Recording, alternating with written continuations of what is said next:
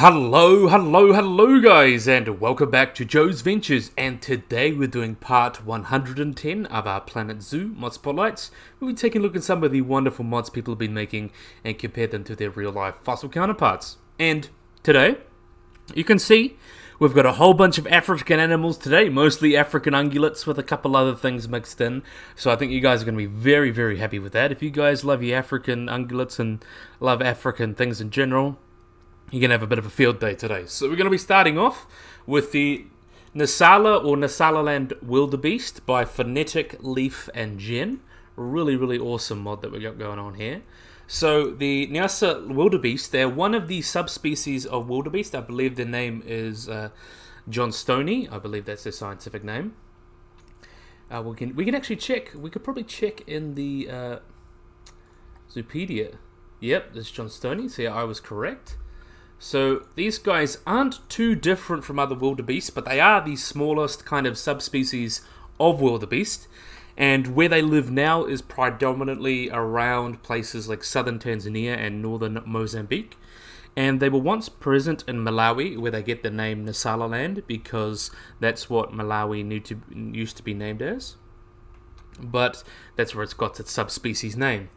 But sadly, they're now extinct there because of conflicts and hunting and things like that. You can see they're typically more brownish than other wildebeest, and as I mentioned, a bit smaller.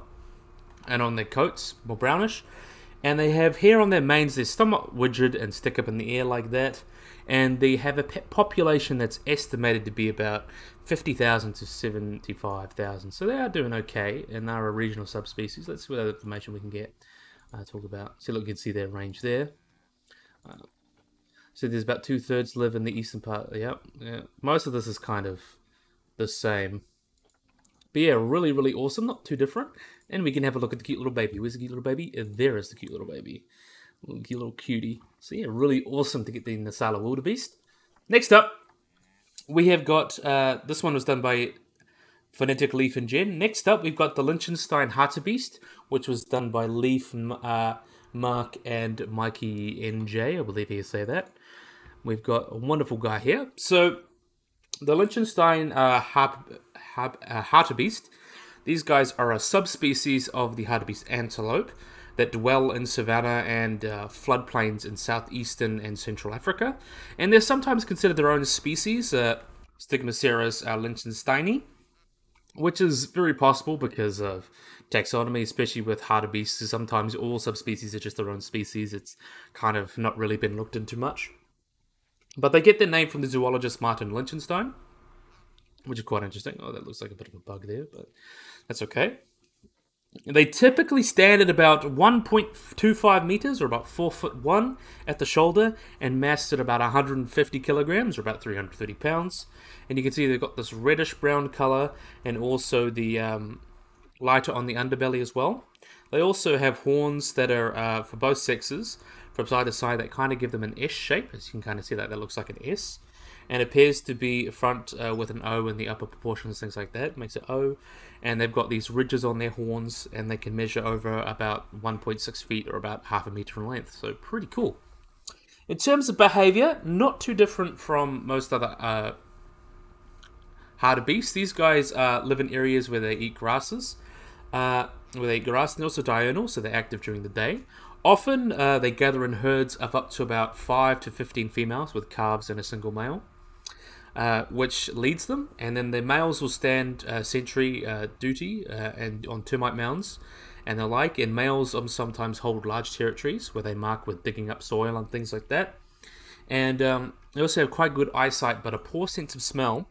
And they also make these really interesting sounds that smell more like bellows and things like that. I believe this is the male over here. We'll have a look at you. Yeah, really interesting. He's a bit banged up. As I mentioned, they travel in herds. They could be 1 to 10 individuals, so about 1 to 10. Though herds comprised of more than 10 individuals can happen, but they're seldom. The highest numbers of congregating you'll see around August, September. And the exact reason is unknown, but this is primarily when most babies are born. It could be for protection, things like that. And bachelor males can often be found alone, countering the herd mentality. And bachelor bulls do not establish territories, while solitary bulls will exclude others from their domain. And typically the male to female ratio is 1 to 2.37. And these guys are quite territorial mammals, and there's no overlap with the territories between bulls. And the rutting period, or the breeding season, typically runs from mid-October to January, although there's slight variations exist within their range because of locations.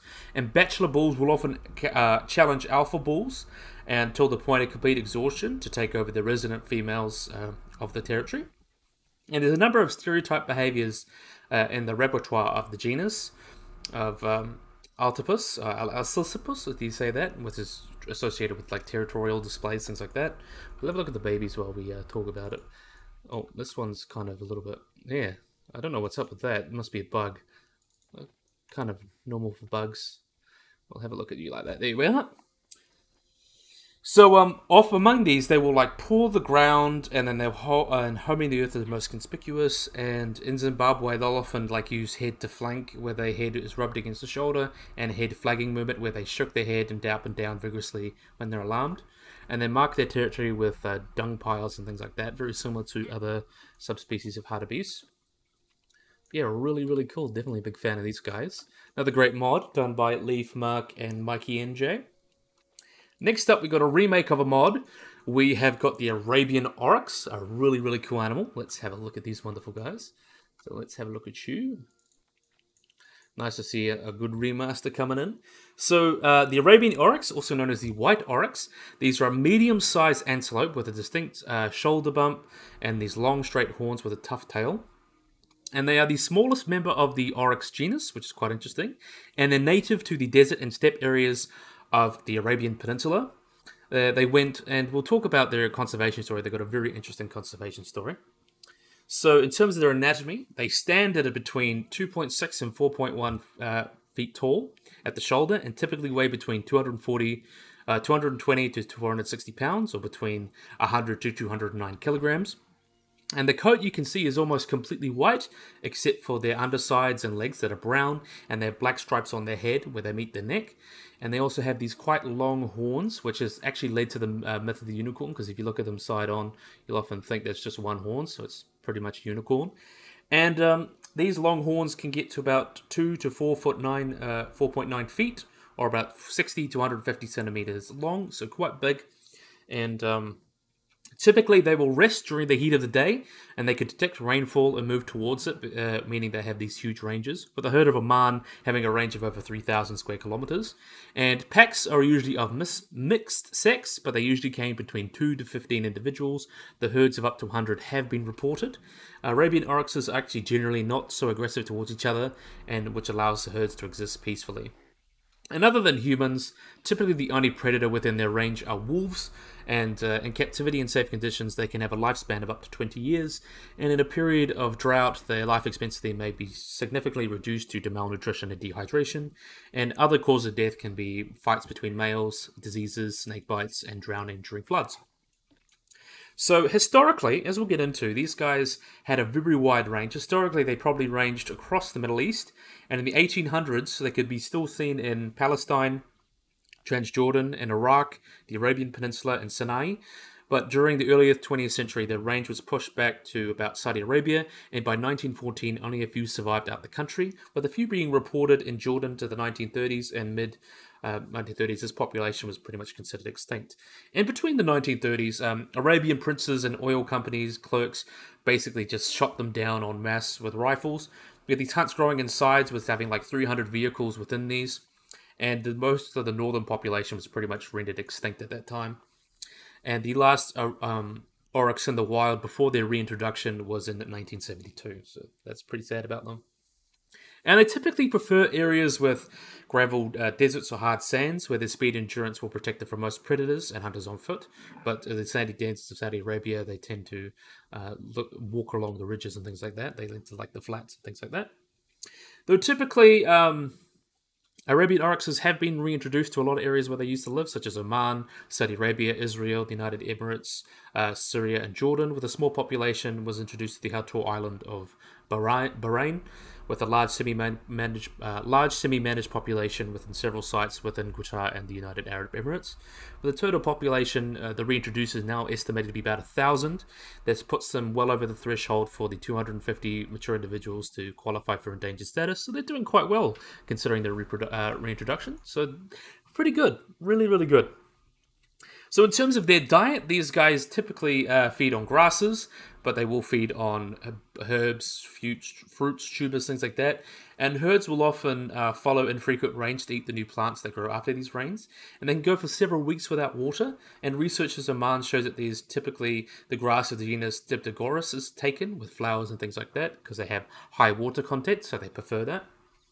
And in terms of their behavior, when they're not wandering around or habitat or eating, they'll often dig shallow depressions under shrubs and trees when resting, and they can detect rainfall from a distance and follow it to fresh growth. And the number of individuals in a herd can vary greatly, as I mentioned, things like that.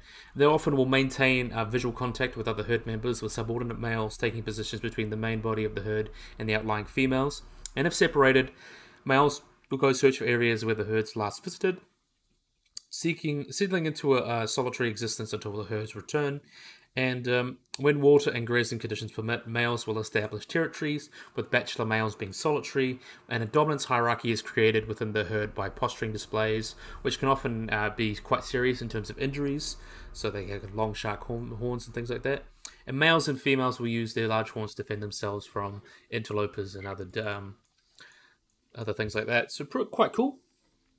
In terms of their adaptations, they've got many different adaptations to the desert environments. They have a minimal fasting rate metabolic rate that allows them to pretty much slow down so they don't need as much food. And they let their body temperature rise during the day, and they use less evaporant cooling to retain more body temperature. And at night, the cool air lowers the temperature back to its normal range. So they basically let themselves heat up. And they also have arterial body temperature is partly powered by the arterial vessels around the heart, and allows heat exchange between warmer and cooler blood in the nose, which allows them to help them cool down as well. And a lot of other adaptations like that. They've got larger kidneys to reduce the amount of urine that they produce, so that saves water as well, which is quite interesting. And it's important to humans. They're national animals of many places, such as Jordan, Bahrain, and Qatar, things like that, and have been names for many businesses, things like that, and as I mentioned, believed to be the original unicorn myth as well. And in terms of conservation, there are lots of people breeding them. As I mentioned, they did go extinct in their range. They're about 1970s, but luckily now they're doing quite well. So there's lots of zoos breeding them. There's the Arabian Oryx Sanctuary, which was set up in 2007 to help protect the species. And after their hunted extinction, they were reintroduced with zoos and private people really helping. And they're actually one of the first animals to go from extinct to the wild to vulnerable. So that shows how well their populations are doing now. And a really nice comeback for the Arabian Oryx. Really, really awesome. So, awesome. This one was done by Leaf and Phonetic. They really did a wonderful job with the Arabian Oryx. Next up, we have got, this one's done by Just Phonetic himself. We have got the Impala. So the Impala, these guys are a medium-sized antelope, typically found around eastern and southern Africa, and the only member of the genus Aepycaris, and the last one living. And there's two subspecies, the common Impala, or called the Kenyan Impala, and the black-faced Impala, which is not in here, but really cool.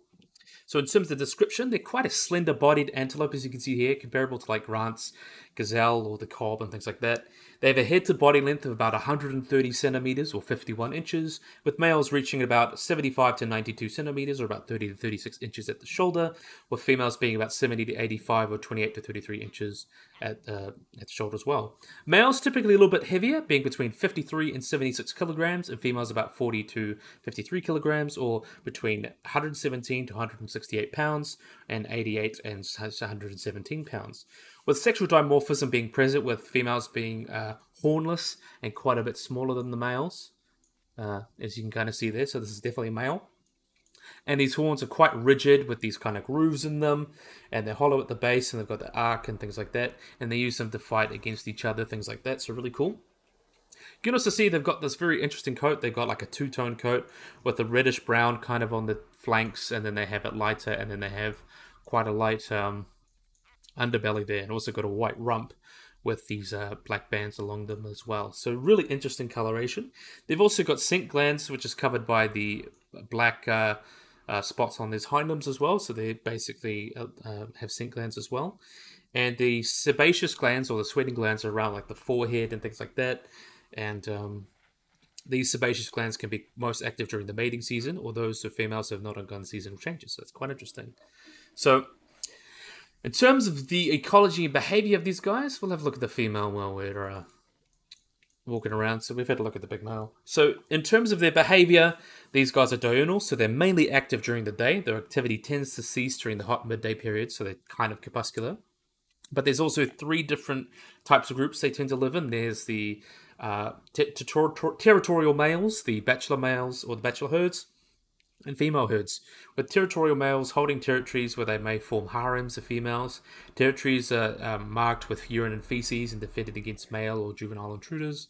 With these bachelor herds, you also have, they tend to be small, about 30 members, with individuals maintaining a distance of about 2.5 to 3 meters, or 8 to 9 feet from one another, with young and old males interact.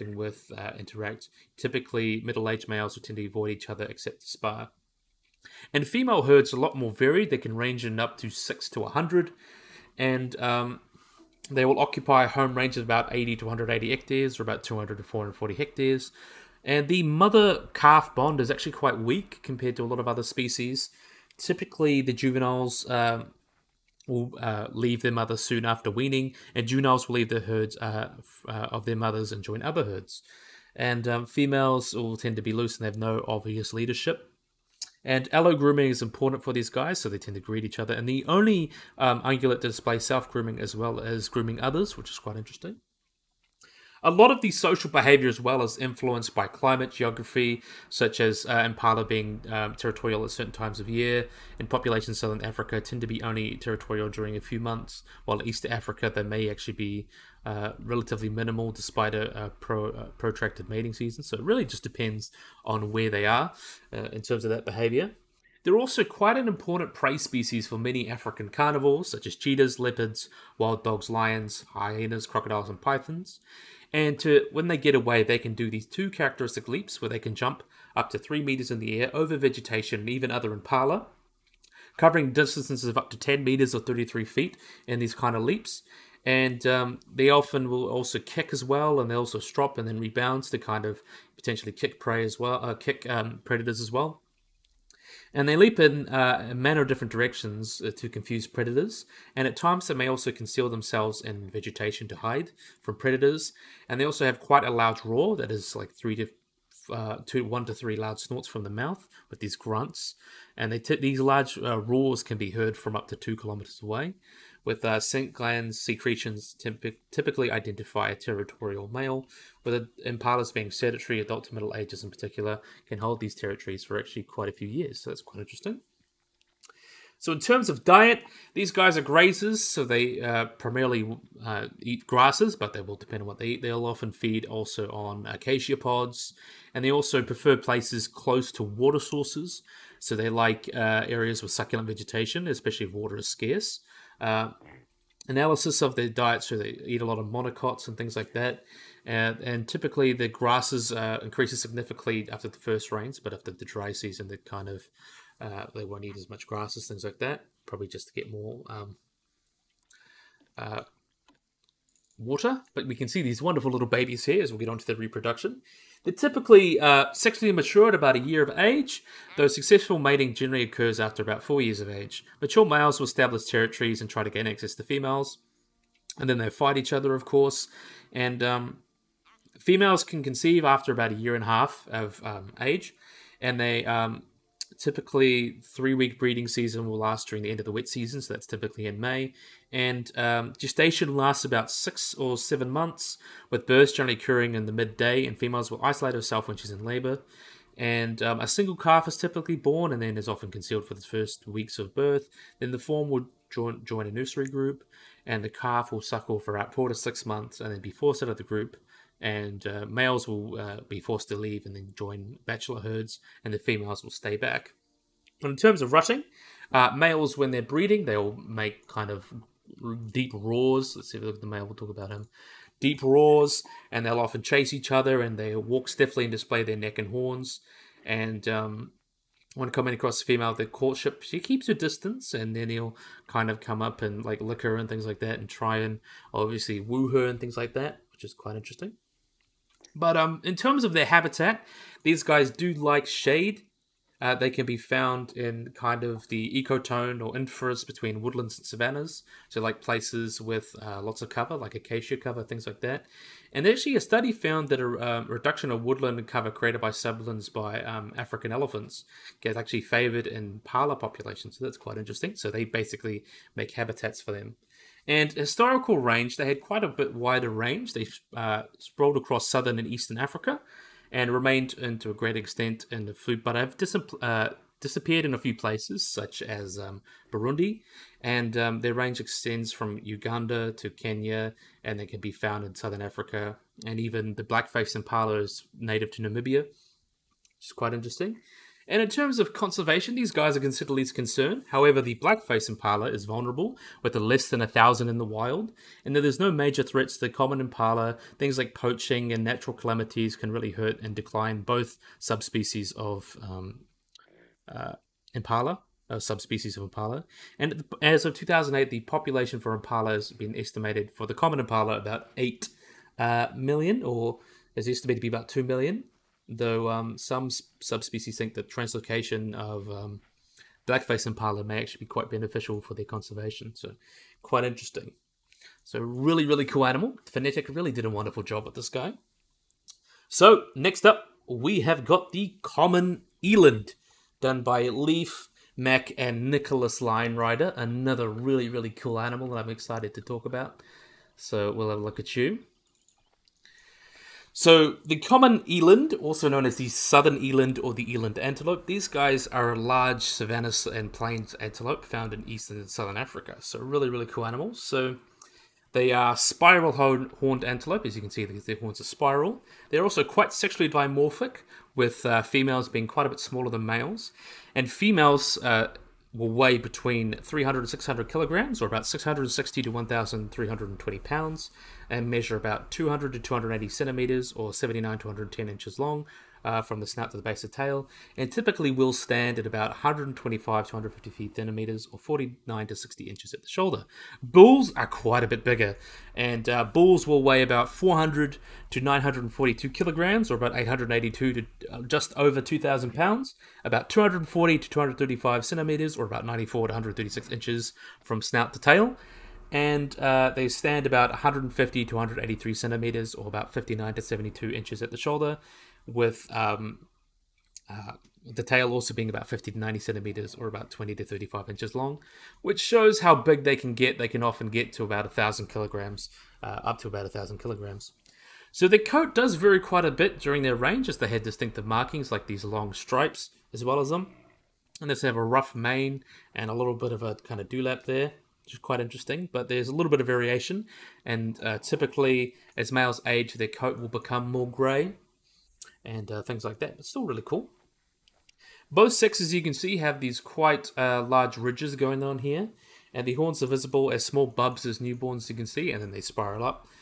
Females typically have their horns as about thicker and shorter. The horns of males are typically thicker and shorter than those of females, with males having horns at about 43 to 66 centimeters, or about 17 to 26 inches, with females having horns about 51 to 69 centimeters, or about 20 to 27 inches. And they have a tighter spiral as well, with males using their horns to kind of fight during the rutting season, and they wrestle, but females will use their horns to protect young. They're also the slowest antelope, with peak speeds of up to 40 kilometers an hour, or about 25 miles per hour. That tires them out quite quickly. However, they can maintain a 22 kilometers per hour, 14 mile per hour trot indefinitely. They're also quite capable of jumping up to 2.5 meters, or about 8 foot 12, from standing. And they have a life expectancy of about 15 to 20 years in captivity, with some even living up to about 25 or so years. And eland herds are typically accompanied by the loud clicking sounds that subject to considerable speculation.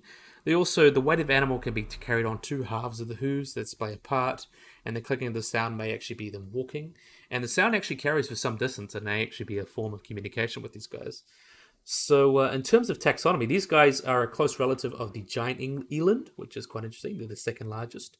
So in terms of their habitat, these guys live across the open plains of southern Africa, and can be found in the Great Southern African Plateau up to the foothills. So they extend north into Ethiopia and South Sudan, and then down from Angola to Namibia and South Africa. And they typically prefer semi-arid areas that contain a lot of shrub-like bushes and things like that, and grasslands, woodlands, things like that, up to about 15,000 feet or 4,000 meters in altitude. And they can live in home ranges of about 200 to 400 square kilometers, and for males, and females for juveniles, and about 50 kilometers for males, since males typically live by themselves. Let's have a look at the female while we have a break. So, in terms of their ecology and behavior, these guys are nomadic and crepuscular. So they eat in the morning and evening, and they rest in the shade when it's hot, and then they remain in sunlight when cold. They can form herds of up to 500 animals, with individual members remaining in the herd for several hours or months, with juveniles and mothers tending to form larger herds, with males separating and even doing their own thing, or even in smaller groups. And they are quite communicative species. They use scent cues, vocalizations, and display things, and a Felchman response often occurs with males, primarily in males in contact with female urine or genitals and things like that.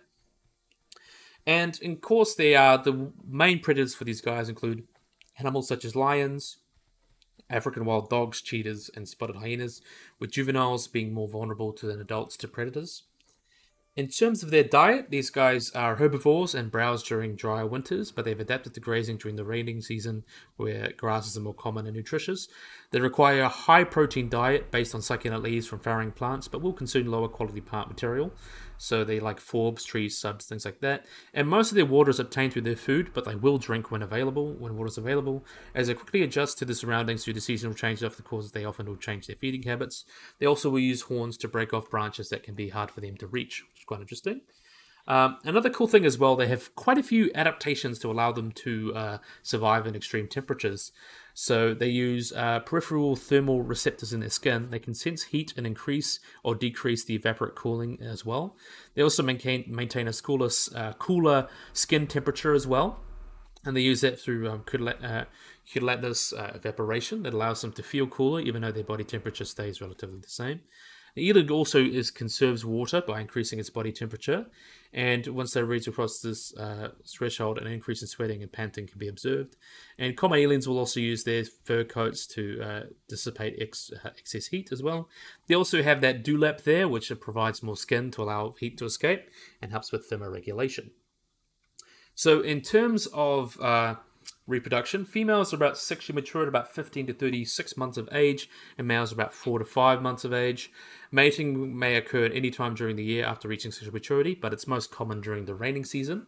So males and females will typically young are born in Zambia between July and August, which is pretty much the mating season. And mating will begins when the eland get these kind of plentiful grasses, things like that. And typically the male will kind of find the female, and usually the female will choose the most dominant and fit male to mate with. Sometimes she runs away from the male, which causes more attention and causes fights between males. And males will usually keep in contact during that mating period, and a dominant male can mate with more than one female. And female has a gestation period of about 9 months, so similar to a human, and they give birth to one calf each time. Though typically male and female and juveniles each form different social groups, the male groups are the smallest, with these members stay together in search of food and water. Female groups are much more larger, and they cover greater areas. They travel the grassy plains to find bushy areas in dry periods. They also have quite a complex linear hierarchy. So the nursery and juvenile is natally formed when the females give birth, and after 24 hours delivery, the mother and the calf will join the group. These calves will befriend each other and stay back to the nursery group, while the mother returns to the female group, and the calves will leave the nursery group when they're about 2 years old, and they join a male or female group. So that's quite interesting. So in terms of conservation, they're not considered endangered, and they are conserved under the United States Endangered Species Act, where they are protected. And the world population is estimated to be about 136,000, with populations considered stable or increasing in many places where they're found. Though population, however, is gradually declining in a lot of places because of habitat loss and also poaching. And they believed to be extinct in Eswatini and Zimbabwe, but they have been reintroduced there. And the IUCN estimates that half of the total population lives in protected areas and about 30% on public lands. So most populations seem to be stable, so that's pretty good. And a couple of cool things about the elands is that they're sometimes farmed and hunted for their meat, and in some cases are actually better used than cattle and more suitable to African climates. This has led to a lot of South African farmers actually using eland more than cattle, so it's quite interesting. And in terms of their husbandry, they seem to be mild temperament and seem to be quite easily well to being tamed. And they're used for meat and milk production in Russia and South Africa. Their need for water is quite low, so that helps as well. But they need some grazing and lots of salt licks as well. A female can produce up to 7 kilos or about 15 pounds of milk per day that is richer than milk fat and cow milk, which is well. And the pleasant-tailored milk has a butterfat content of about 11 to 17% and can be stored for up to 8 months if properly prepared compared to several days of cow's milk. So who knows, we might be switching over to eland. Housing common elands is difficult due to their ability to jump over fences as high as 3 meters or simply break through using their large size. So sometimes, though, wild elands can break through and mix in with the wild ones as well. And they can reproduce in captivity pretty well, but calf survival is low and the young will need to be separated from their mother to ensure health and adequate feeding. Now, husbandry requires care because they're generally placid, but they're easily startled and they need a lot of space. So yeah, really, really cool. Definitely a big fan of these elands. So really awesome mod done by Leaf, Mac, and Nicholas Lionrider. So next up, second to last but not least, we have got the Eastern Black Rhinoceros. So we've seen him again. So this is done by Leaf, Nicholas Lionrider, and Gaboy. So nice to see edit, because Gaboy has kind of gone through and changed it up a bit just to make it look a little bit more like a real black rhino. So the black rhinoceros, also known as the black rhino or the hornlip rhino, they're a species of rhino native to eastern southern Africa and can be found in a lot of places. And even though they're referred to as black rhinos, their colors range from brown to grey, and they're the only extant member of the genus Dicraeus, so quite interesting in that regard. So in terms of their body size and things like that, these guys typically get to about 140 to 180 centimeters, or about 55 to 71 inches high at the shoulder, and about 3 to 3.75 or 9 to 12 feet in length, with an adult typically weighing from 800 to 1400 kilograms, or about 1700 to about 3000 pounds, with unusually large males getting up to about just under 3 tons, so that's quite interesting, or about 6,385 pounds. And the cows are usually smaller than the bulls, and they typically will have these 2 horns made of keratin on the front of their snout, which they're often hunted for. And they typically get to about 50 centimeters or about 20 inches length. There are exceptional examples that get up to about 140 centimeters or about 55 inches. And the longest known black rhino horn being measured is nearly about 1.5 meters long, or about 4'9". And sometimes a small horn can develop, and the rhino will use these horns for both defense, intimidation, and picking up roots as well. And in terms of size, they're smaller than the white rhino, but they're closer in size to the Javan rhino. And unlike the white rhino, one of the main differences that they have is they have this hooked lip, as you can see well in this remaster, is that what they use to grasp leaves and twigs while they're feeding, while the white rhinos have wide lips they use to eat grasses. So they typically, black rhinos are much more prehensile with their lip and able to grab branches and things like that. Typically, they can also be distinguished because these guys are smaller, they have a smaller skull, and they have higher position of the head. They hold their hair much higher because they are browser.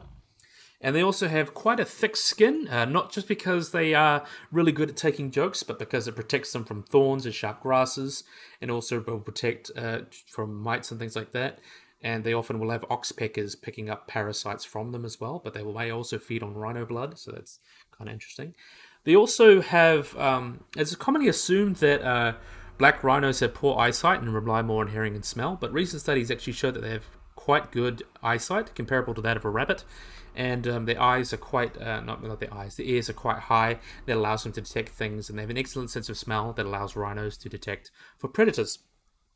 So in terms of the prehistoric range, they may have lived up into the Sahara and the eastern deserts up there, but historically they lived across most of southern and eastern Africa, from but they did not occur in the Congo Basin or the Horn of Africa or Ethiopian highlands, but they were pretty much found across eastern and southern Africa.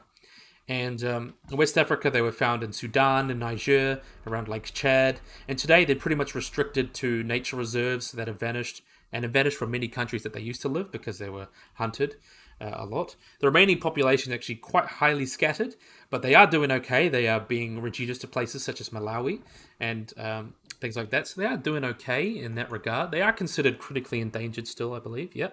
But there are efforts to protect them, of course. And they've been reintroduced to places such as Botswana, where they went extinct in 1992, but reintroduced in 2003. So quite interesting in that regard. In terms of behavior, they're typically considered solitary, except for a mother and a baby. In addition, bulls and cows will have a consort relationships during mating, although subadults and young adults will kind of have loose aggregations.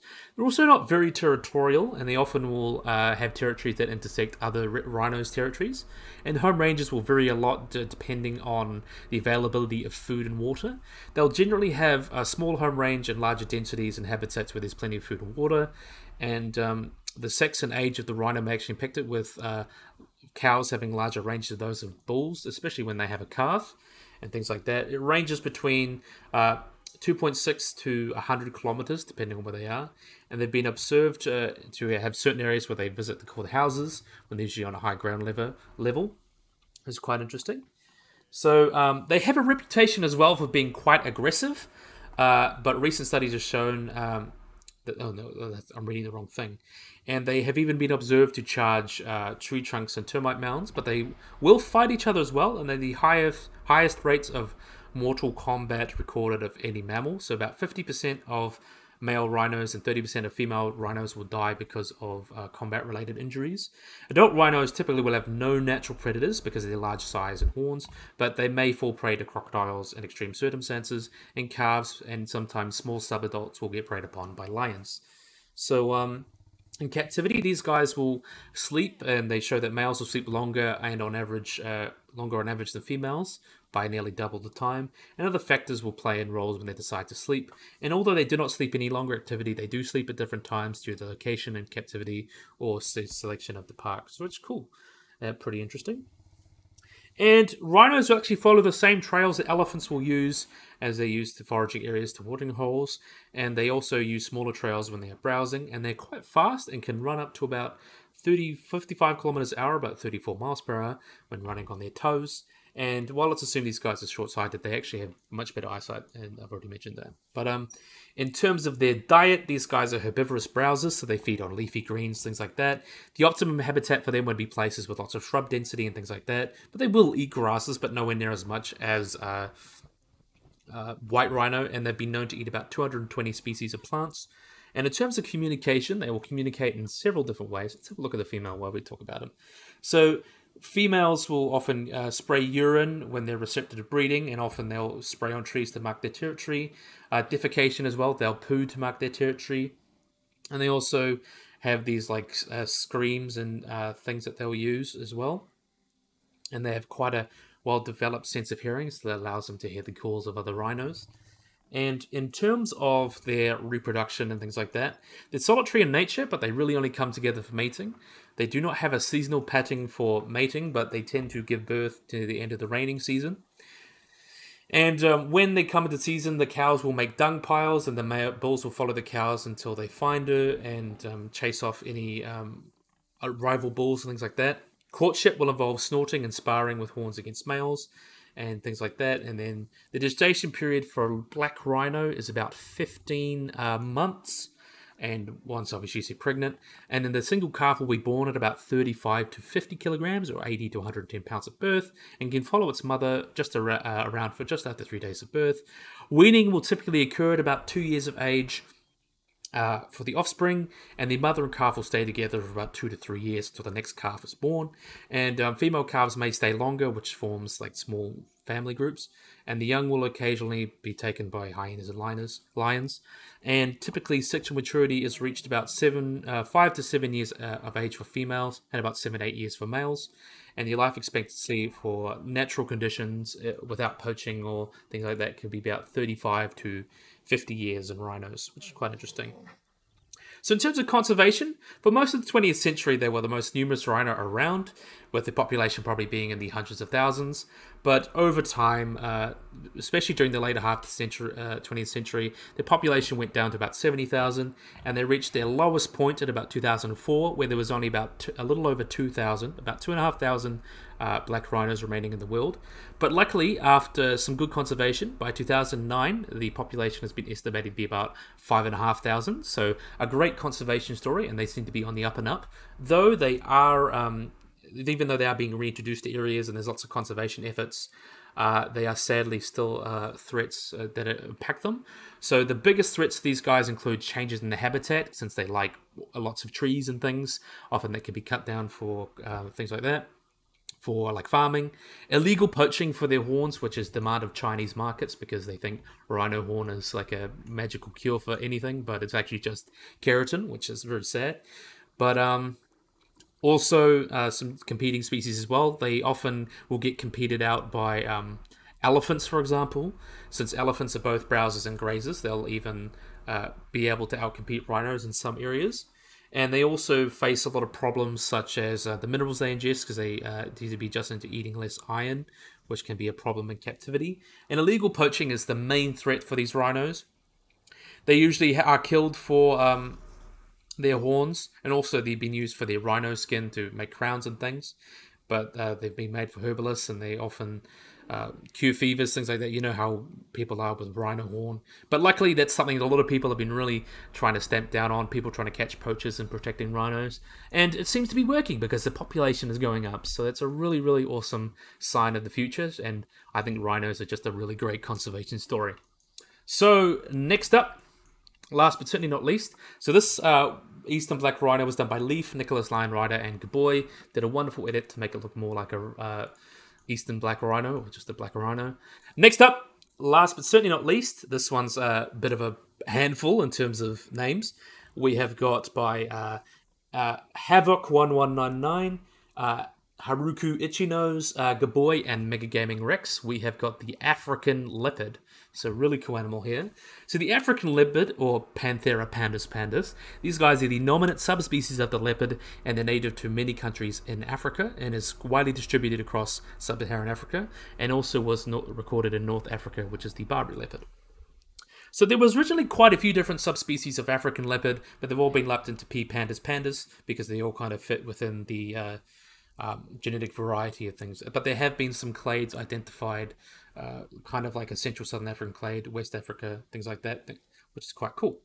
So characteristics, they do have quite a bit of variation in their coat color, which depends on their location and habitat as well. And usually they have a pale to deep gold color, or tawny even, and sometimes even black. And they have these rosettes along their heads, lower limbs, and belly. With in terms of sizes, though, male leopards are typically a bit larger. They get about 58 kilograms, or about 128 pounds, with 90 kilos or 200 pounds being the maximum weight. And females typically weigh about 37.5, or about 83 pounds on average. So that kind of implies that these guys are sexually dimorphic, and males typically being much larger and heavier than females. And they're actually black leopards, and oh no, that's kind of a meme, but really, really cool. In terms of their habitat, there's also the Zanzibar leopard, which is a population that lives on Zanzibar, or lived. They're quite a bit smaller, and they have different rosettes, which is quite interesting. And there's also believed to be a population in northern Africa, so there's the Barbary leopard, which has been evidenced by DNA, things like that, so they could very well be up there still. Really cool. So in terms of their habitat and stuff, the African leopard lives in a wide variety of habitats within Africa. So they live from forests to savannas, only really not living in sandy deserts and things like that. But they used to occur across most of sub-Saharan Africa, occurring in both the rainforests and deserts, and basically anywhere with enough rainfall that wasn't a desert they'd be living. But now they can be found in pretty much everywhere. They've also adapted quite well to the altered natural habitats and stuff, and the absence of intense persecution. So they often have been recorded in cities as well, but already in the 1980s they were rare throughout most of Africa. Now their distribution is patchy as well. And as I mentioned, they are rare in North Africa, with a relic population believed to persist in Morocco in the Atlas Mountains. And they're quite cold up there, so they seem to be doing all right there as well. And in terms of their behavior, in Kruger National Park, the male leopards with cuds were typically most active at night than solitary females, and they tend to feed on things like impala, which we already covered as well. And leopards are generally most active between sunrise and sunset, which is also quite interesting. Here's the male. We'll have a look at you. Okay. In terms of diet and hunting, these guys have an excellent ability to adapt to changes in prey and have very broad tastes. They'll take small prey when large ungulates are common, and they've been known to eat from dung beetles to adult elands, which can get up to 900 kilograms, as we mentioned. And in sub-Saharan Africa, there's at least 92 prey species that have been documented in leopard scat, which ranges from rodents to birds, and also large antelopes, hyraxes, hares, and arthropods, not theropods. Leopards generally focus their hunting around locally abundant medium-sized ungulates, things like impala and cob and things like that. And they opportunistically will take other prey, though. And usually intervals between their kills is about 7 to 14 days, I think so, 12 to 13 days. And they often will hide large kills in trees, which requires great strength to do, but it allows them to hide their prey that they've killed away from other predators. And they've even been seen hauling young giraffes, which can be up to about 125 kilograms, or about 276 pounds, up 5-meter tall trees, so that's quite interesting. In Serengeti, these guys were radio-collared and studied. It seems these guys were really eating a lot, mostly of impalas and some gazelles, but they also ate warthogs, dik-diks, reedbucks, wildebeest, jackals, hares, guinea fowl, and things like that. But they were less successful at hunting mongooses, hartebeests, plain zebras, giraffes, things like that. But they will pretty much eat what they can find. And in North Africa, they also prey on macaques. And some places they'll feed on African buffaloes, Red River hogs, and rats, and things like that, which is quite interesting. And in Central Africa, they have been known to pursue large western lowland gorillas, but they didn't catch it. And gorilla parts have been found in leopard scat that imply that they either hunt gorillas or scavenge on gorillas. And they have been observed preying on adult eastern gorillas in some areas, though. But in terms of their behavior and stuff, they're not too different from other leopards subspecies. Let's look at the baby while we talk about their threats. Because throughout Africa, these guys do encounter threats, such as habitat conversion and intense prosecution, things like that. Especially with they perceived and real livestock loss, because these guys will hunt livestock. And the upper Gideon Forest in Liberia is considered a biodiversity hotspot, but it's actually been fragmented because of logging and mining activities, and has been converted to oil plantations, things like that. Also, trophy hunting has been unclear on their populations, and they may have had impacts on population level, especially when the females are shot. In Tanzania, only males are allowed to be hunted, but females actually consist about 30% of the 77 trophies shot in Tanzania between 1995 and 1998. And removing an excessively high number of males may perform a cascade of bad effect to the population. Although male leopards do not provide any paternal care to the cubs, the presence of a sire allows females to raise cub with the reduced risk of infanticide by other males. And there are a few related observations of infanticide in leopards, but new males in population will be more likely to eat cubs. So taking too many males out can actually hurt the population, because the presence of the other males, especially the father, even if he's not directly taking part of the baby, will prevent other male leopards from coming into the female's territory and attacking her cubs. So yeah, they are doing okay in most regards. They're still quite common across Africa, but things like trophy hunting, things like that affect them. And they have been declining in some areas, as I mentioned, Patchy, also in North Africa, they've declined. In Zanzibar, they may be extinct there. And there's been lots of analyses of leopard scats and tracking show that these guys have a high dietary overlap between bush meat hunters and leopards, so they're eating the same prey. And because of the increase in proximity to settlements and things like that, they'll actually exploit smaller prey and have considerably reduced population densities compared to places far away from people.